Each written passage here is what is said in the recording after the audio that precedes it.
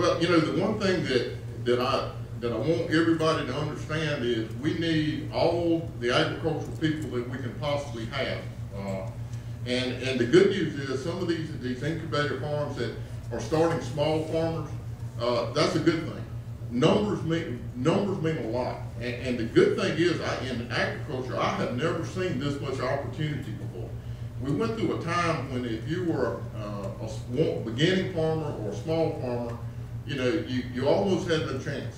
But now with local foods and some of the specialty items that we have out there at CSA, there's opportunities for people to get into agriculture and younger people to come in, and that's a great thing. And one of the things that I tried to do with the Local Sustainable Food Policy Council is to make sure everybody understands that we're under one tent. We're not separated. There's no separation between people that grow organics and people that grow local foods from the largest farms that we have in the state. It's all one tent. And with the demand we have out there, there's plenty of room for everybody under this tent. And if we all are united and move forward and have a single voice, we're going to be fine.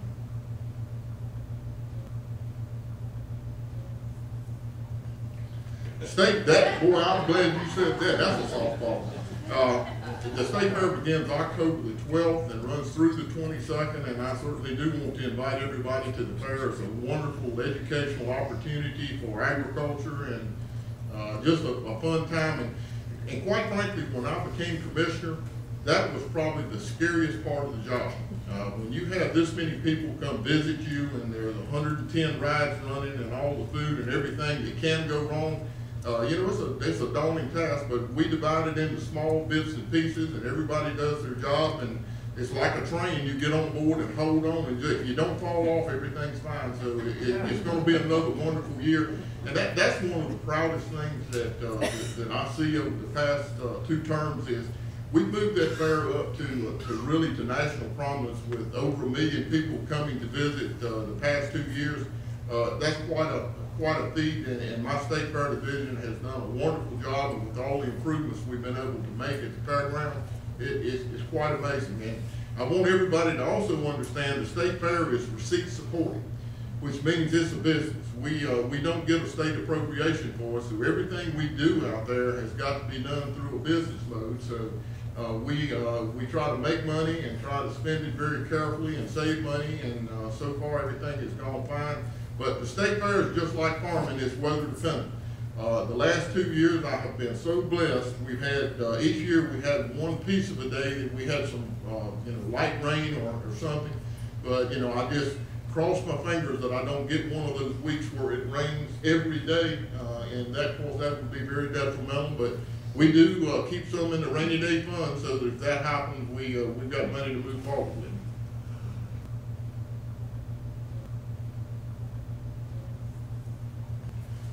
We rank number 2 nationally in the sale of Christmas trees, and we've got a reputation for having the best Christmas trees in the nation. And I got to brag a little bit again. We actually won number 1 and 2 place at the national show, so that our Christmas trees will go into the White House and to the Vice President's residence this year, and that's a big honor. We've been through a time over the past several years that we've had an oversupply of Christmas trees in North Carolina.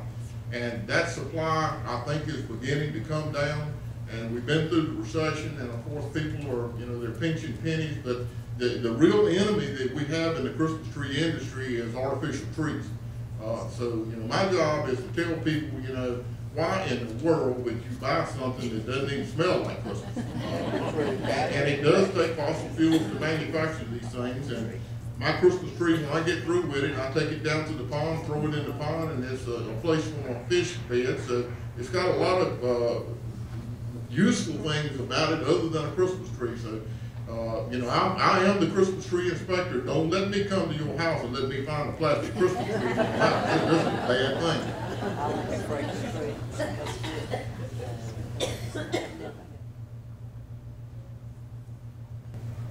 That work is continually going on, and I know that phytophthora is a real problem with the Christmas trees, and quite frankly, we had a lot of problems with phytophthora in the nurseries after some of the flooding in the mountains. So it's a continual research that goes on at our research stations, particularly in Laurel Springs. That's where we do a lot of the Christmas tree work.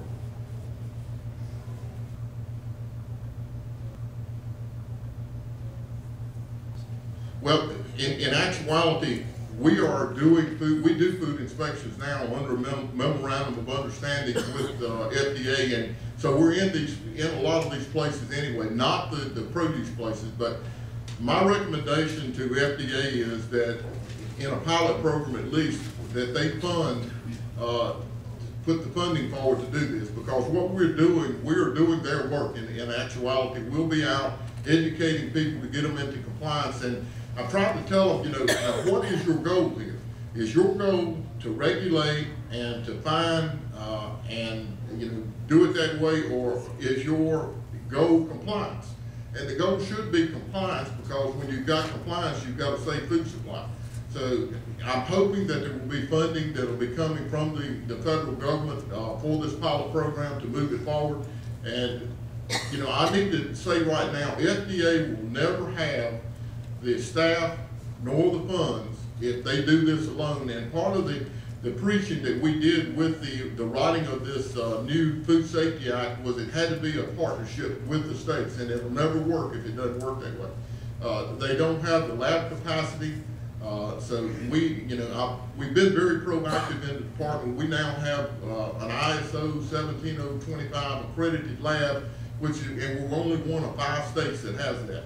And we also have more accredited procedures in this lab than any other state in the nation. So we have positioned North Carolina to be at the forefront of food safety.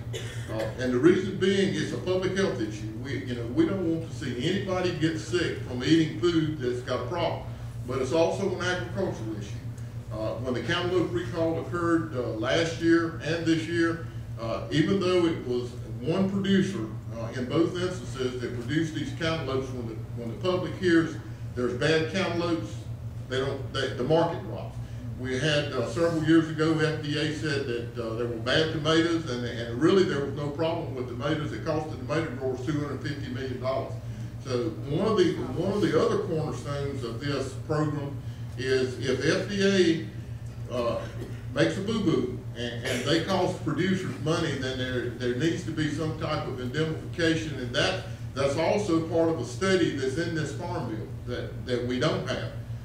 So all of this it's going to take years to play out, and it's going to be inch by inch by inch by inch. But the goal would be that we have a safer food supply, and that we don't have these massive recalls that damage agricultural markets.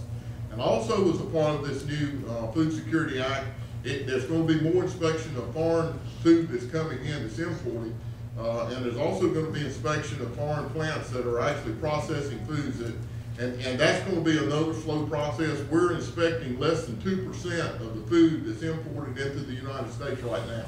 So if we can inch that forward, that's going to be another move toward a safer food supply. But even as we're having these discussions, I want everybody to remember, we got 300 million people plus in this country. We eat 3 meals a day, and we eat it 365 days a year. You do the math and see how many meals that we eat and how safe the food supply actually is right now compared to other countries. But we can do better. There's no question. But we do have a safe food supply right now.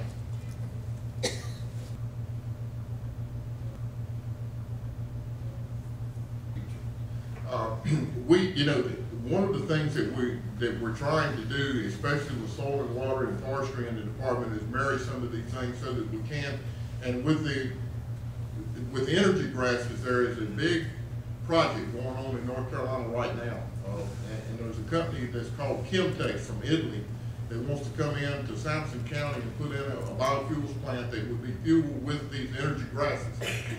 It's been a little controversial. In fact, probably when I get back, the N&O is going to have questions for me about this. But what we tried to do with this project through the Biofuel Center, there's the big debate now over corn and being used for ethanol and food versus fuel. We saw an opportunity, if we could make it work, to use the hog spray fields in eastern North Carolina to grow these energy grasses. So you remove that debate over food versus fuel. And right now we're growing Bermuda grass on spray fields, and you know it actually is a low value crop. In a lot of cases, it's not even sold. So we tried to move that process forward. One of the energy grasses that we were proposing, well, that the company was proposing to use, is Arundodonyx, which is it has been declared an invasive species by APHIS in some parts of the country, and it's not in North Carolina right now, and it's actually used as an ornamental decoration in North Carolina in some places right now. So there's controversy over whether we should be growing something that could be an invasive species in North Carolina. And fortunately or unfortunately, that falls to one of my divisions, plant industries, and we're in that process of evaluation right now. USDA has come in with a program through rural development that is actually assisting farmers in the establishment of these energy grasses. And the problem that I see with all of this is if we don't use spray fields, then we're back to food versus fuel. And these crops have got to compete with corn, soybeans, wheat in value per acre and profit margin. And with prices right now, I almost know that can't happen. So that's kind of where we are. But North Carolina's future in biofuels is cellulosic, it's not corn. We would rank number 4 in the world right now in the importation of corn, and the Midwest drought does affect our integrators, as does the price of corn. So yes, we're working on it. It's still a little dicey right now, but I saw some technology in Iowa that's absolutely amazing. They have a combine. John Deere has developed a combine now that when you harvest corn, it not only harvests the corn, but you can set the header at a height that you leave some of the organic material on the ground, but you harvest the corn stover and the cobs, and that is ground up and blown into a baler that is being pulled behind. And then you have a huge bale of cellulosic material that you can use. So you've added value to the corn crop in doing that. And that's some of the technology that I'm seeing out there that I see is going to be so beneficial to farmers. If you can add a value of another probably another $150 to $200 an acre to corn just by harvesting stover, that's a big jump. Well, I planted some big blue stem this summer, and I wasn't using it for biofuel. I was wanting to use it for feed for animals. Mm-hmm. And the reason I did it was so that I could reduce my reliance on fertilizer and also herbicides. And so that's the angle I'm going from, because I'm from Iredell County, and I know several farmers that have grown it for that, and also for wildlife to increase the habitat for the wildlife. But we're trying to increase the amount of acreage for the native grass in Iredell County, and I was just, and I know they used to provide, like, I think it's $200 an acre to the farmer to convert their property over to that. Yeah, and that would have to come through one or two places, either through USDA or through the Agricultural Cost Share Program through Soil and Water. And that's another one of the budget areas that we've had problems with. The Agricultural Cost Share Program has been reduced every year. So that's another thing that we're going to have to look at, is trying to get funding back in that. And that's another one of those. The things that the legislature will tell you, we'll look at it again next year and look at it again next year. But the future is the next minute, and they, sometimes they don't understand that. You ready to get rid of me? I won't put it that way.